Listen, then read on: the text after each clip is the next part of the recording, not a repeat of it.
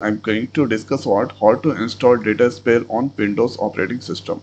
So first here we need to install the Python. So in CMD, I'm going to show the Python that's already installed in my system. The version is this one. It can be different. Then next here we need to download and install Anaconda. So for this one in Google search box, right there anaconda, then you need to visit this site anaconda.com, and after that here you need to download the anaconda this place.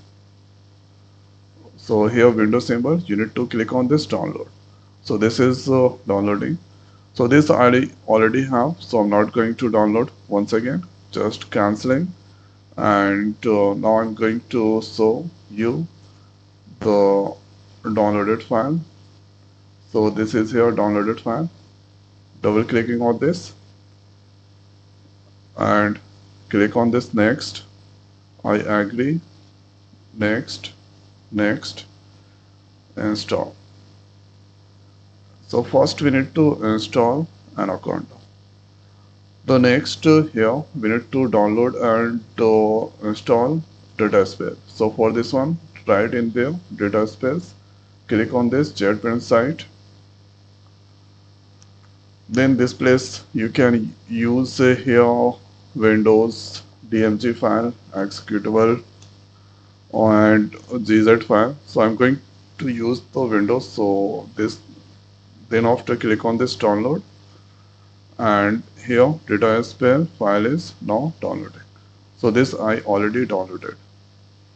So no time to waste. Here you can see this is now dataspell downloaded file.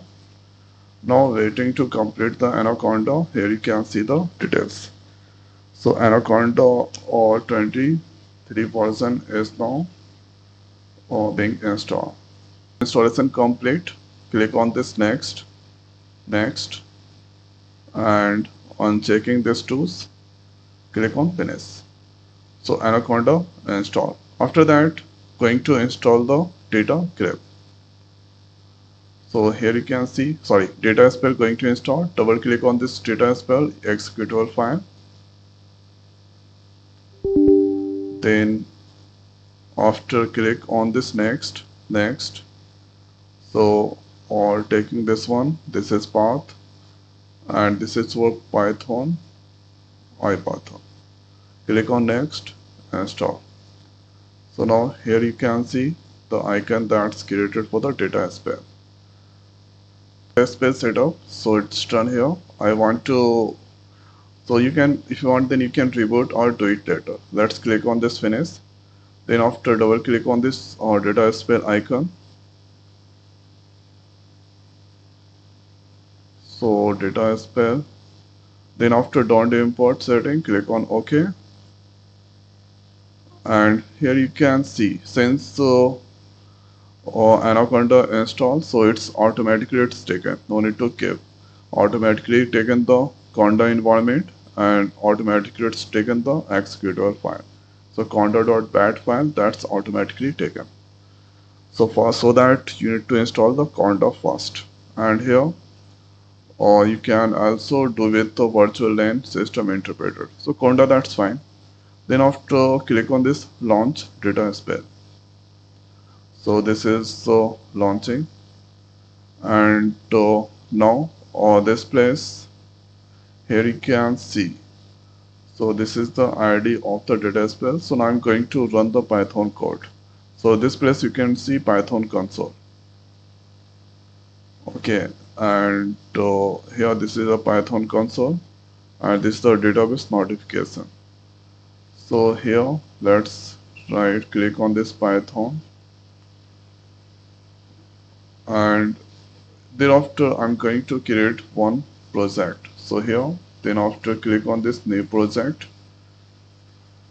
So this place you can give any meaningful name, and there you can use here pure Python or package or project. So or we can also use there. So this is the data spell that's mainly made for R and the pure Python. Now let's click on this create this window.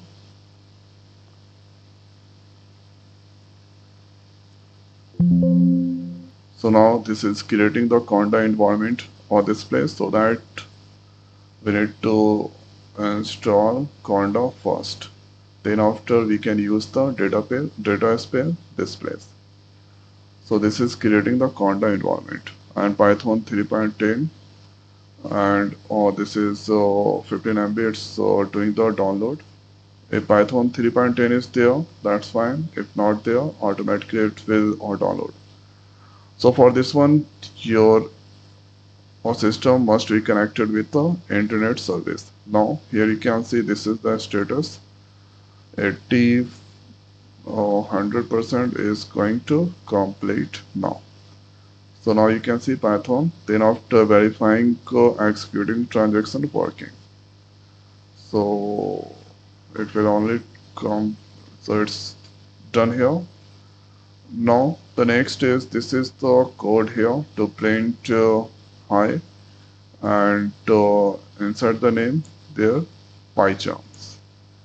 So now I'm going to test the code. Here you can see run, shell and below, and this is for run on Python script. So when I click on this run, okay, so here you can see hi pycharm, it's displaying. Or we can write anything this place hi. So like writing modifying this place, how are you. Now control S to saves. Then after here click on this hi, how are you, it's displaying this place. So this is how we can here install dataspell, and after that running the Python codes. So I hope guys this video is helpful for you. So now in this video it's over. So thanks for watching. See you next video. Thank you.